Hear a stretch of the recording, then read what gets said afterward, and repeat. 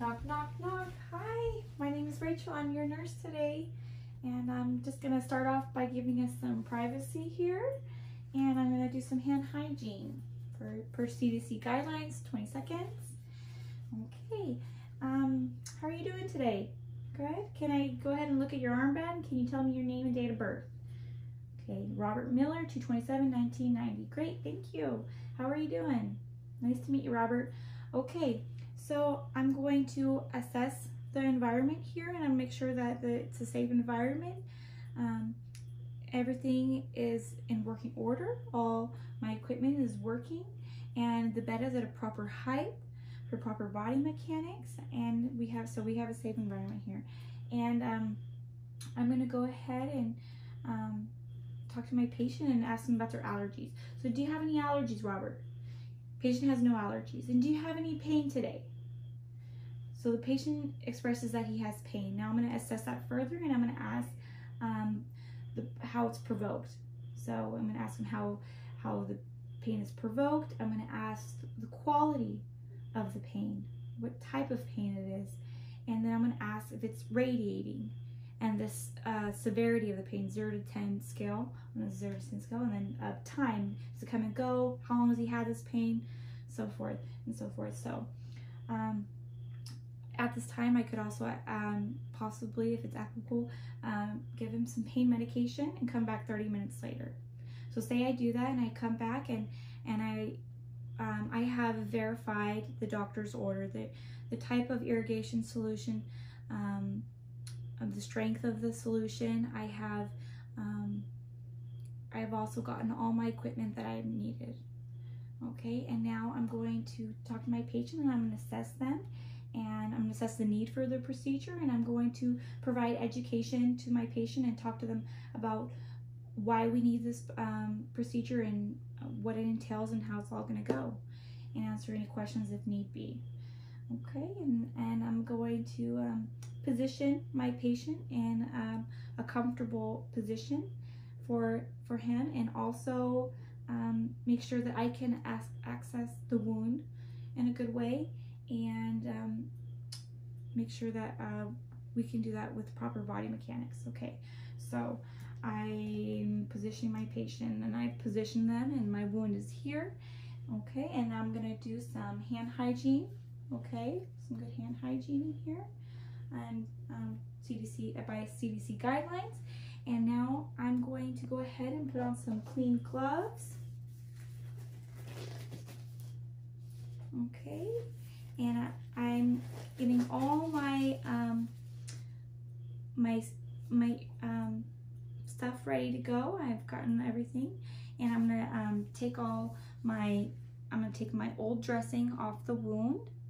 Okay, and I'm gonna take it off. I'm gonna take even the packing out of there, and I'm noting the dressing. I'm noting for the color, the odor, the consistency of the drainage, and the amount of drainage on my old dressing. Okay, so coca. So, and I can document that. Okay, and then I'm gonna dispose of that.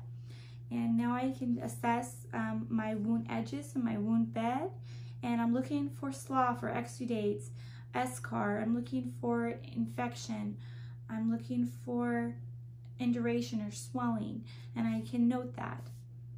And now that I've assessed my wound, I can go ahead and measure it. And using a disposable measuring tool, I'm going to make sure that I measure the length from head to toe at the maximum point of length. Okay, so sorry, we're going to use that centimeters today, and we're at 8.3. We're at 8.3 centimeters. And now measuring the width, left to right, at the maximum point of width. I'm going to go ahead and do that. And we have 5.8 centimeters. And now I can measure my depth, and I can get a sterile swab, cotton swab. And this will be my sterile cotton swab for today.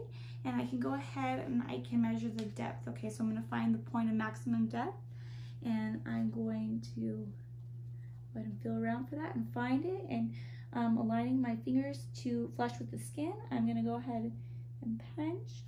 And okay, so here we go. That's the length of the depth of the wound. So line that, and carefully looking, I have my depth at 5.9 centimeters. Okay, and I can go ahead and dispose of this at this time, and I can chart that and note that. Also, I can get another sterile swab, and I can go ahead and look around for some tunneling or some I'm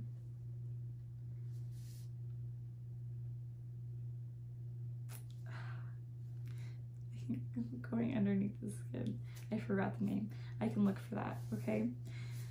And so now that I've assessed my my wound, I can go ahead and set up for irrigation, okay? So I would probably just wash my hands again and put on new gloves, and I would set up all my supplies, and I have my piston bulb syringe and irrigation tray with the appropriate and ordered solution, and I poured that out into my my cylinder right here, and I'm going to go ahead and irrigate, okay? And when I'm doing that, I'm being really careful just to go on one side of my wound, and I'm irrigating in one direction, so all my solution flows out in one direction, okay? And I can go ahead and I can collect any debris from that. So say I have solution and I've drawn it up, I can go ahead and irrigate on one side here in one direction, and I have my solution flowing out, and I'm waiting until it runs clear, and I'm gathering it with my gauze right here, okay? Okay, so we have irrigated our wound, and it's run clear. So I can go ahead and get rid of this, dispose of this, and I can pat dry with my 4x4 is here in the wound bed if needed. Okay, and right, we do that, and I can go ahead and get rid of that, and I can now clean up all my supplies and dispose of that, okay? And I can get ready to get my sterile field set up, so I can go ahead and change dressing sterilely, okay? So I go ahead and do another hand washing here, and I, per CDC guidance, I get some good hand hygiene going, and I get my sterile field set up, and have all my supplies. I have my sterile gloves. Okay, and then I'm gonna open my tray here with my sterile supplies, and I'm gonna be really careful with my drape, only touching 1 inch around.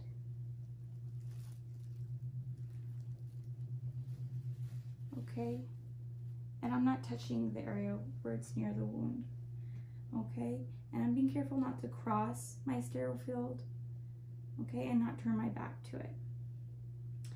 Okay, so now that I have my drape out, I can touch my tray here, and I can dump the contents on my drape. Okay, I'm gonna go around it, and I'm gonna open my sterile glove pack up, and I'm gonna put my sterile gloves on. So I'm just touching the inside of my cuff. I'm really careful.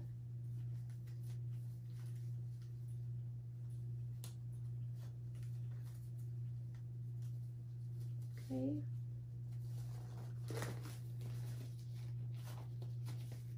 Okay, so I can go ahead and touch the edge here. I didn't put it back in my pack, right? But I can touch the edge here just to make sure. It's fine. Have not broken sterility yet, okay? So Now I can go ahead and organize my stuff in my sterile field here, okay, and get ready to put my sterile dressing on. And now I'm gonna pack my wound with my sterile gauze here, okay, with my tweezers, maintaining sterility. I'm gonna pack my wound.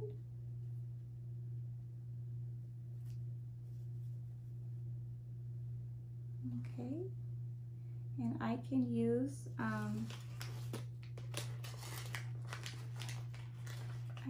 my sterile cotton swab, and I can go ahead and use it to help me. Being really careful not to touch the edges and only touching what's sterile. Okay, now that I have used these and I've packed my dressing, I'm going to go around my sterile field. I'm not going to cross over it. I'm not going to turn my back to it as well, and I'm going to dispose of it in my biohazard bag, and I can go ahead and put my sterile dressing on top here, and I'm going to secure that with some tape.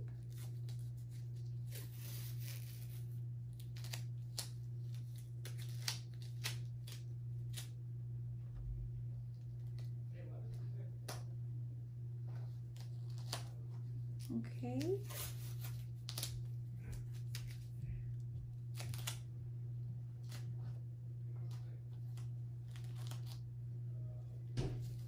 And I'll put tape on both sides here, and I'll secure that. And I'm also gonna get a piece of tape right now, and I'm gonna put it on my glove right here, and I'm gonna write out my initials and the date and the time that I'm doing this dressing, and I'm gonna place it right here so that it's labeled. Okay, and then we're all good to go. And I'm gonna go ahead and clean up my supplies now and dispose of it. Okay, after I'm done disposing of all my supplies, I'm going to make sure that my patient is comfortable. They're in a comfortable position and they have everything that they need. And they need to use the restroom, if they need water, anything, I'm gonna make sure that they have whatever they need, and make sure that their bed is low and locked, the rails are up, their call light is within reach, all their equipment is working properly, the environment is safe. And I'm going to thank them, and I'm going to wash my hands per CDC guidelines, and I'm going to leave the room.